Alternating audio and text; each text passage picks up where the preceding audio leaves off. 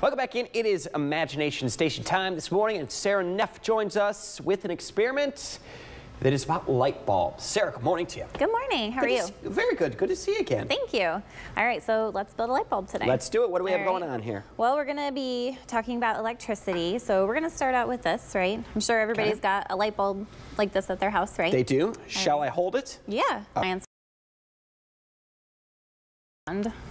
Magic science wand. I like it. All right. So what we're going to do is we are going to apply some voltage to that. All right. So there's a filament in the top of our light bulb, and that's that super tiny little coil. That's what the volts travel across. Okay. But we don't have a wall outlet. So what I'm going to do is use this string of batteries, and this is approximately 18 volts. Okay. So I'm going to create a circuit with my little alligator clips here. Now what's going to happen is your light bulb is going to light up. Very cool, right? It is, yes. So it's not very bright. That's actually a 200-watt bulb. It could be a lot brighter. It could be a lot brighter, right? But we're only applying 18 volts. So that's what's happening. Let's build our own now, all right? So instead of using a little coil, we're actually going to use pencil lead for our filament today. All right, so I've got some pencil lead here. Anything particular about using pencil lead? Is it just an effective conductor of the electricity? Yeah, yep. So what's interesting about pencil lead is that it actually doesn't contain any lead.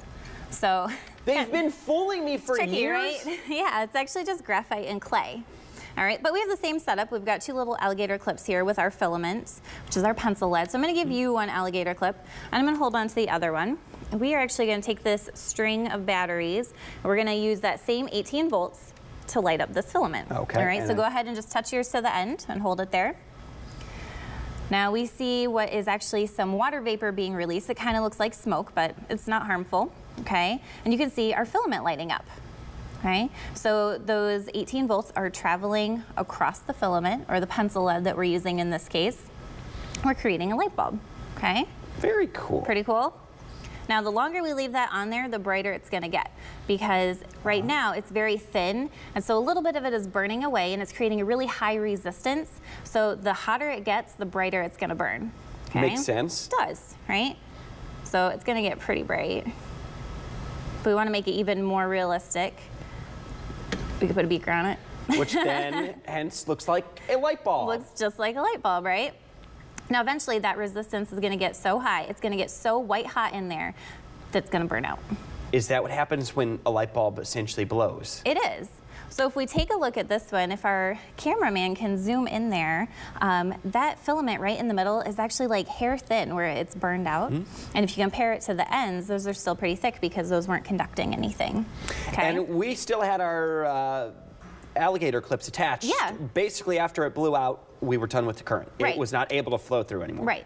Now that filament was really thin, so it didn't last very long. So over here, I've got another piece of pencil lead, and it's considerably thicker. Okay. All right, so we're gonna try the same experiment. We're gonna move our battery train down a little bit, okay?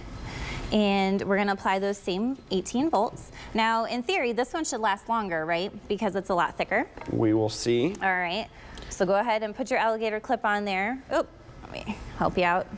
Back the other way. Oh, I'm sorry. There you go. There you go. All right. So again, we're applying those 18 volts.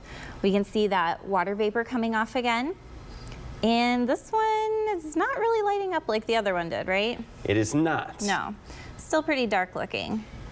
But wait for it. Wait for it. There it is. Ah, it just takes a little more time. It does, because this pencil lead is so much thicker, it has a lower resistance. So there's more surface area for those volts to travel through. So it takes longer for the pencil lead to heat up. Will it eventually get as bright? If we had time after time to kind of keep it on there. It wouldn't get as bright, but it would burn considerably longer. Okay. All right. So let's go ahead and take that one out. Now that first one, it actually exploded, right? It kind of blew up on us, caught a little bit of fire. So that's because we have oxygen in the air. So what if I told you that I filled this beaker with helium before the segment? So we're going to put this on top now.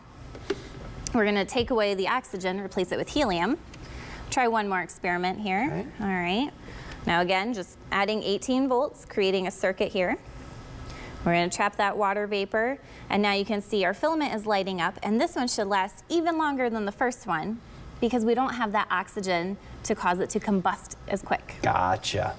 So this one will burn even longer. Which is why a light bulb is enclosed then, correct? It is.